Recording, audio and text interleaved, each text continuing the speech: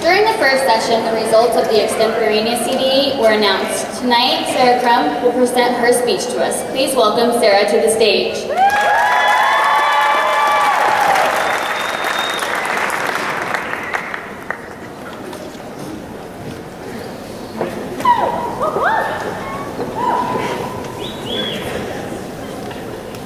Happy cows come from California, or so the commercial says.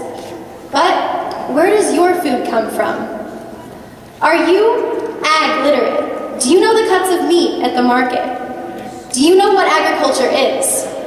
This is what a struggle of agriculture today is. People don't know about agriculture, and they're unaware of the benefits that it provides.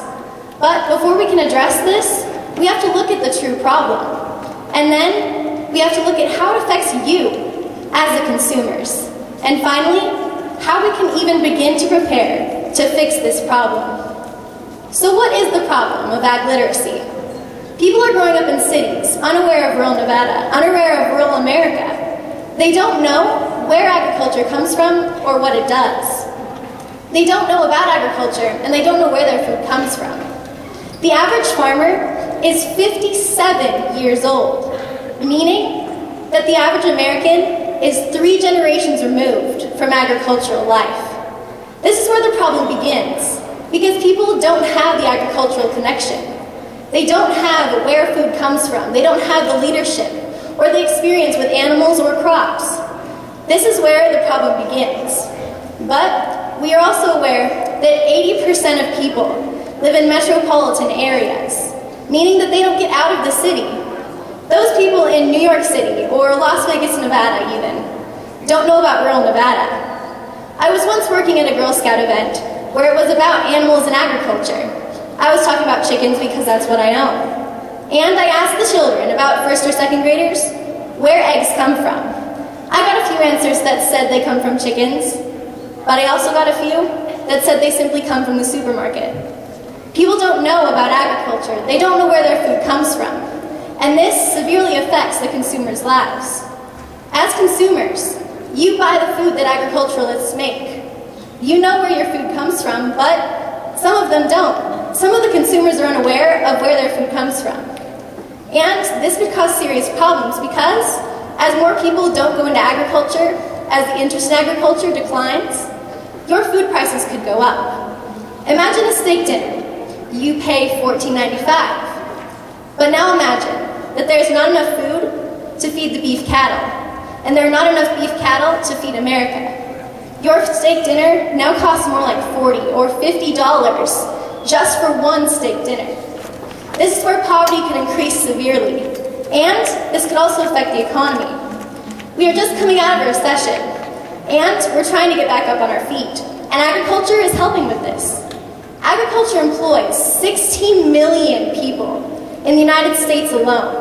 This is just productive agriculture, which is very important because these jobs are still around.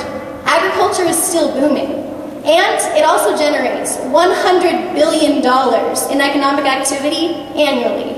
Each and every year, agriculture is giving this money to the economy and helping America get out of the recession and stay out of the recession.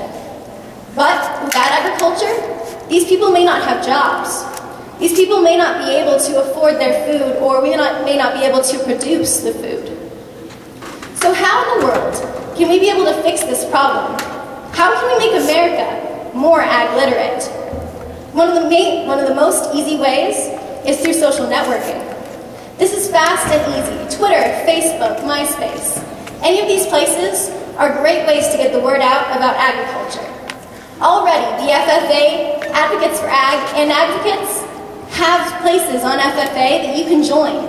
And you can talk about agriculture on your Facebook, or your Twitter, or your MySpace. It's up to you to spread the word about agriculture. Because of these 80% of people that live in metropolitan areas that don't know about agriculture, it's our job to get the word out.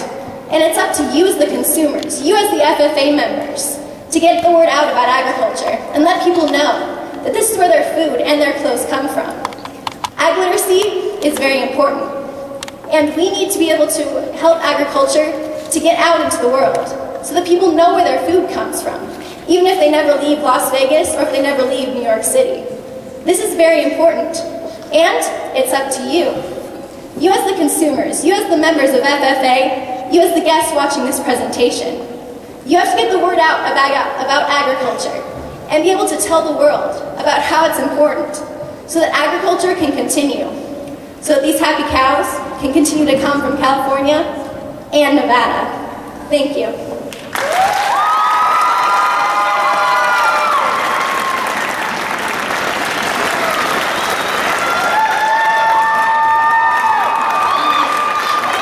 Thank you, Sarah, and good luck at Nashville.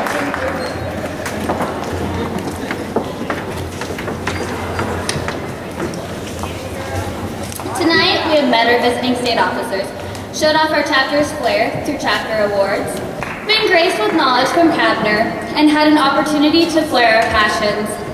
Nevada FFA, I would like to end this session by encouraging you all to ignite your fire and flare your passion for life and the FFA. I'd now like to turn the podium over to our grandma for closing session. Hey, Grandma! Madam Secretary, do you have a record of any further business which should now be transacted? I do, Madam President. Tonight is roller skating, so everybody needs to be sure to wear your badges, and you can start lining up at 8:45. Skating will start at 9. If you have a winning fortune cookie, go behind the stage after the session and put it in the raffle. Horse and ENR starts at 7:30, don't be late. And the Ag Mechanics bus leaves at 8 a.m. Does any member know of any new or unfinished business which should properly come before this meeting? We are about to adjourn the meeting of the 83rd Nevada FFA State Convention. As we mingle with others, let us be diligent in labor, just in our dealings, courteous to everyone, and above all, honest and fair in the game of life. Fellow members and guests, join me in a salute to our flag.